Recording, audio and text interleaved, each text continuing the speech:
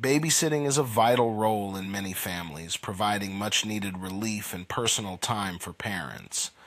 Beyond merely watching children, babysitters are entrusted with the care and safety of little ones, becoming an essential layer of protection. However, the narratives around babysitting often include chilling tales of danger, with movies and TV shows depicting scenarios where teenage babysitters face threats of being stalked, kidnapped, or worse. While these stories are often sensationalized, they are rooted in unsettling real-life events, some of which remain unresolved and hauntingly mysterious. Today, we delve into 5 unsettling cases of babysitter disappearances that continue to perplex investigators and families alike.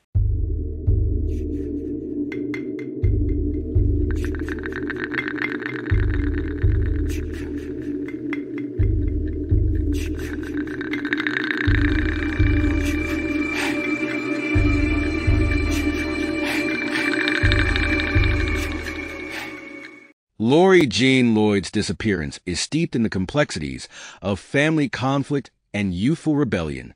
On February 11, 1976, the 14-year-old was babysitting in Kettering, Ohio, alongside a friend.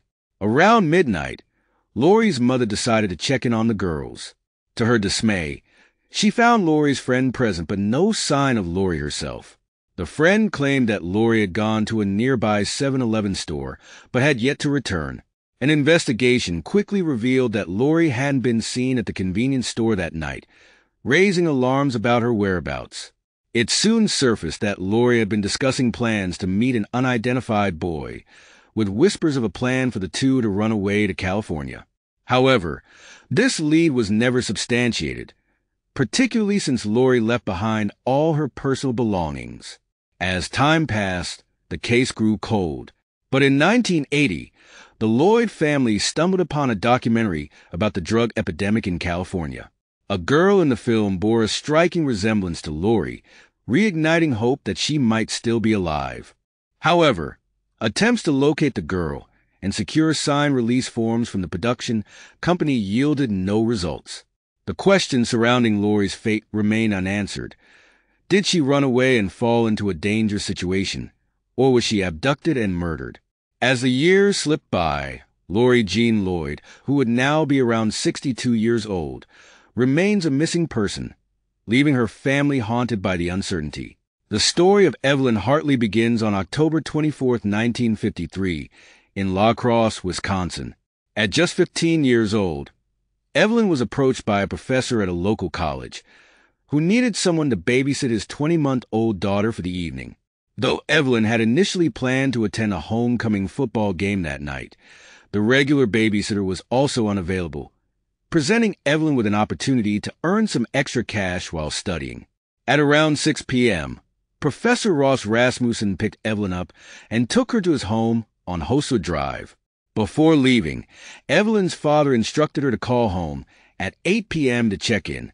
When that call never came, Mr. Hartley grew worried and decided to drive over to the Rasmussen house to ensure everything was all right.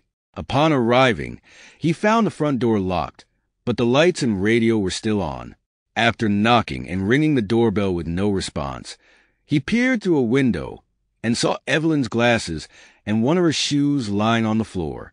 Alarmed, he walked around the house looking for an opening. A neighbor noticed Mr. Hartley's distress and joined in the search.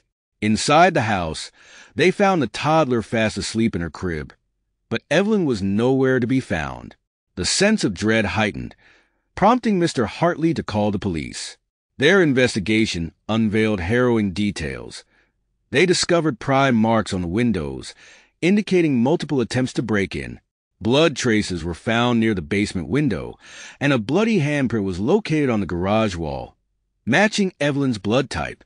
The police suspected that Evelyn had been forcibly taken from the home, possibly carried out into the yard. A manhunt was launched, complete with tracking dogs that followed her scent, which abruptly ended 2 blocks from the Rasmussen home, suggesting she had been placed into a vehicle parked there. The search expanded dramatically, involving local authorities, community members, and even volunteers from the National Guard and Air Force. Police urged hunters to remain vigilant as they scoured the woods, and they even dug fresh graves in a desperate attempt to find Evelyn. Checkpoints were established, scrutinizing every vehicle passing through the area. Despite the extensive efforts, Evelyn's fate remained a chilling mystery, marking one of Wisconsin's largest missing person cases. As the years turned into decades, numerous theories emerged, including the chilling possibility that she may have been the victim of a serial killer. However, this theory was largely debunked. Tragically, Evelyn's parents passed away without ever knowing what happened to their beloved daughter, who simply wanted to help by taking a babysitting job. In the quiet village of Standard, Alberta, Canada, the lives of the Cook family were forever altered on April 22, 1981. Their 15-year-old daughter, Kelly Cook, received a phone call from a man identifying himself as Bill Christensen, who was looking for a babysitter for his child later that evening. It would be Kelly's first babysitting job, and she was eager to take on the responsibility. However, before accepting, Kelly consulted her mother, who wisely advised her to do some background checking on the man. Kelly learned from her classmates that they had never heard of him. Christensen was a common surname in the village, and her friends reassured her that it was likely safe. With that reassurance, Kelly returned home and assured her mother everything would be fine. Trusting her daughter's judgment, Mrs. Cook reluctantly agreed. That evening, a car pulled up outside their home. Kelly said goodbye to her mother, stepping into the unknown. It was the last time her family would see her alive. As hours passed without a check-in call from Kelly, worry began to mount. Mrs. Cook called around town, inquiring about the supposed Bill Christensen, but no one could vouch for him. Fear escalated, and they quickly contacted the police. An extensive search was initiated, involving roadblocks, searches of local woods, ditches, barns, and abandoned farmhouses, but no trace of Kelly could be found. 2 months later, on June 28th, a grim discovery was made. Teenagers, exploring the shores of Chin Lake, stumbled upon Kelly's body, bound with rope and weighed down with cinder blocks. The sight was horrifying, but somewhat shocking was the fact that she was fully clothed when recovered. An autopsy revealed no signs of sexual assault, but authorities believed she had died by strangulation, leaving the community reeling in disbelief. The news of Kelly's abduction and murder sent shockwaves through Standard. Her parents were consumed with regret, feeling an overwhelming burden of guilt for allowing their daughter to go with a stranger. In the wake of the tragedy, the village raised a reward of $100,000 for information leading to the capture of Kelly's killer, but the amount remains unclaimed, and the case has never been solved. Bill Christensen, if that was indeed his real name, was described as being in his 30s or 40s at the time of Kelly's disappearance. If he is still alive, he would be in his 80s now.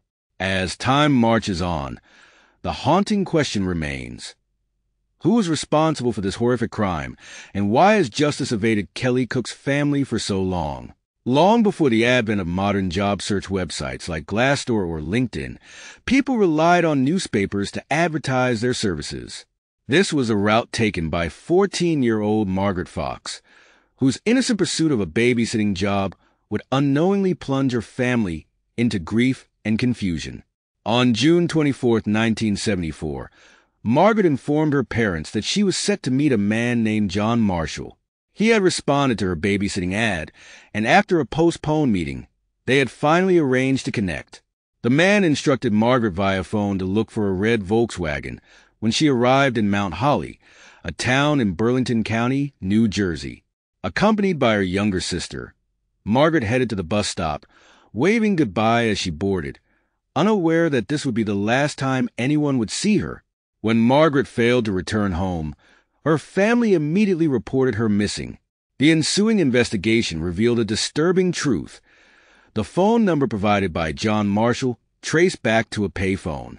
This raised suspicions that the job opportunity was nothing more than a ruse, and the name may have been fabricated. For days later, a phone call brought a chilling twist to the case. A male voice demanded a ransom of $10,000 for Margaret's safe return. In the recorded conversation, he ominously stated, $10,000 might be a lot of bread, but your daughter's life is the buttered topping. Despite the gravity of the threat, law enforcement struggled to identify the caller, leading to a frustrating stalemate in the investigation. As years passed, the case grew colder, but sporadic developments brought fleeting hope. In 1992, a body was discovered in Atlantic Highlands, New Jersey, that bore a striking resemblance to Margaret. However, DNA testing ultimately revealed it was not her, plunging the Fox family back into despair. Nearly half a century later, the mystery of Margaret's disappearance lingers. The community of Burlington continues to grapple with the unresolved fate of the girl who vanished on an ordinary day, and the identity of her abductor remains a haunting mystery.